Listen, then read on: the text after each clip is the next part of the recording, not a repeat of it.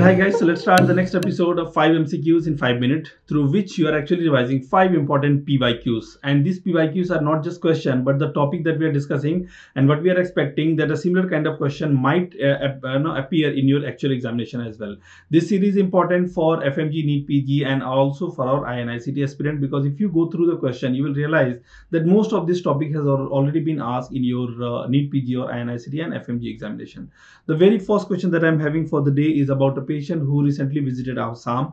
There was a time, I think 2 years ago, when there was persistent, this topic was persistent, that a patient coming from Assam, right, with fever, rigors and chill and altered sensorium. Okay, whenever there is fever, rigor and chill with altered sensorium, and peripheral blood smear is also confirming Plasmodium falciparum, so this is actually going to be a case of your cerebral malaria. And what I always tell you, the drug of choice for cerebral malaria is none other than your IV artesunate. Immediately we'll be giving IV artesunate to the patient, and once the patient regains consciousness, after 48 hours we'll be giving, and after this one we will continue again with your artemisinin combination therapy. What is artemisinin combination therapy? That we are going to use one of the artemisinin derivative like artemether or artesunate along with some of the other drug, like for example artemether lumefantrine is one of the combination of ACT. This is mainly utilized if a patient is coming from the northeast state, right? Northeast state. For general population also we can utilize northeast state, not only in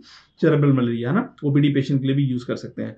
Artesunate sulfadoxine pyrimethamine, it will be utilized if the person is coming from rest of the India. In any of the scenario, artemether lumefantrine or ASP, artesunate sulfadoxine pyrimethamine. Remember, we will add one more compound that is known as your primaquine. We will definitely add primaquine, a single dose in a patient with the Plasmodium falciparum. However, chloroquine and primaquine, this is something that is going to be preferred. This both combination, chloroquine, primaquine, preferred in Vivax and OVAL. What is the difference here? That Vivax and OVAL actually require your radical cure, and this radical cure will be mainly done with the help of primaquine. Primaquine here will mainly be given for a duration of 14 days rather than your falciparum that require only a single dose of primaquine on day 2. This one will be given in Vivax and OVAL for 14 days for the radical cure. I hope this question it is complete, and I hope all of you guys will be able to do the question on malaria. Next question is about a 55-year-old male who was started on tetracycline for urethritis. Which of the following agent is not preferred in this patient for prevention of GI irritation? Now there are chances with the tetracycline, that is one of the protein synthesis inhibitor. PS inhibitor is protein synthesis inhibitor. It is actually one of the bacteriostatic drug, and protein synthesis में ये 30S ribosome को target करता है. It targets mainly 30S ribosomal unit. Now can they cause GI irritation? There are possibilities, yes. Now which of the following is utilized? Not preferred. They are asking not preferred for ulcer formation. Ranitidine, it's an H2 blocker. Definitely they can be used. Pantoprazole is one of the proton pump inhibitor, like dexlansoprazole. It's also one of the proton pump inhibitor. They can be given. What about antacid? Antacid is something that is not given. Reason being that antacid mainly has magnesium. Antacid mainly contain aluminium, and because of this magnesium and aluminium in the antacid that we know, like diazine is a very simple antacid that all of you guys are aware already. They actually interfere with the absorption, interfere with your tetracycline ka absorption. Because of this, they will not be given with the tetracycline. Tetracycline या तो दीजिए मत साथ में, या there should be a gap of 2 to 3 hours. Always and always remember, antacid is contraindicated in many scenarios, right? Antacid is contraindicated with the tetracycline. Yes, antacid is also contraindicated with, let's say, L-troxin, or I would say a thyroid supplement. जो thyroid supplement होता है, it's also contraindicated with, let's say, ACE inhibitor. With many compound, antacid is a compound that is going to be contraindicated. Okay, they will interfere with the absorption mainly. Next, about a 29-year-old patient was started on grisofulvin for dermatophytosis. Okay, so grisofulvin is one of the antifungal drug. Grisofulvin, what do you know? It's one of the antifungal drug. It is a fungistatic. This is a very important word. Most of the time examiner give very smartly fungicidal. It's a fungistatic antifungal drug. Which of the following statement is false about this? Grisofulvin is also one of the very, very potent enzyme inducer, and any enzyme inducer, I have told you a couple of times already, all the enzyme inducers, they are mainly going to produce treatment failure. They will increase the metabolism, they will, cause treatment failure. Usually enzyme inducer with OCP, there is a contraceptive failure. This is a very famous example which every time examiner asks. Okay, so it's a potent enzyme inducer, yes. Can cause lupus-like syndrome, yes.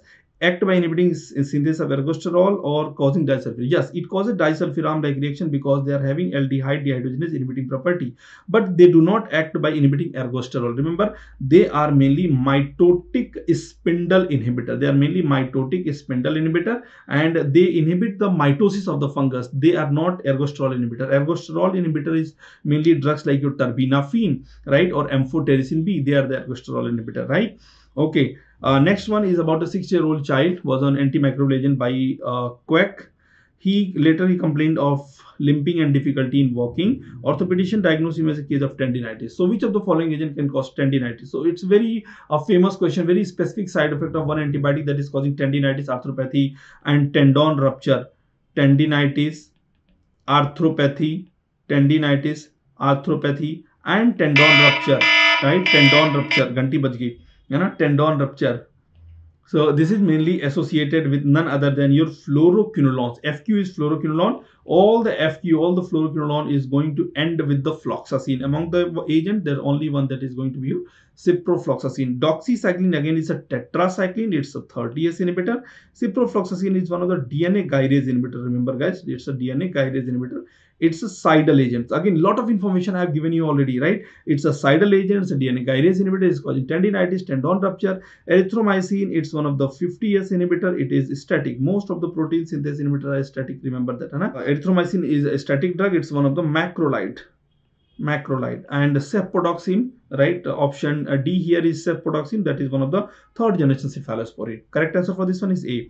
I hope this is the last question. A patient on clopidogrel therapy, the operative intervention should be done. Best practice would be, whenever there is a patient on clopidogrel, always remember they are the irreversible ADP inhibitor. ADP कैसे काम करता है? ADP will be mainly acting through its receptor, that is P2Y12. So saying ADP inhibitor is also same as saying P2Y12 inhibitor. They are the irreversible ADP or P2Y12 inhibitor. And whenever a person is on clopidogrel, it's always advised that whenever you are trying to do a surgery, try to shift the person on a shorter acting antiplatelet drug and postpone the surgery for at least a week. Stop clopidogrel and postpone the surgery for a week. Other options are simply wrong. We are not going to give. Earlier there was also same rule for aspirin, but now they are telling that even if the patient is on aspirin, you can perform the surgery. You arrange the blood and perform the surgery, right? So this was 5 minutes for all of you guys. Rather, it was more than 5 minutes, but again, I hope that 1 minute extra will cost will definitely be beneficial for all of you guys. It will cost nothing extra. And these are my some of the social media handle through which you can follow, and all the PDFs will be uploaded on this Telegram group, and you can also follow me on the Insta, right? So with this, I hope all of you guys have enjoyed. Thank you very much. Please do not forget to like, share, and subscribe. I'll see you in the next class. Thank you.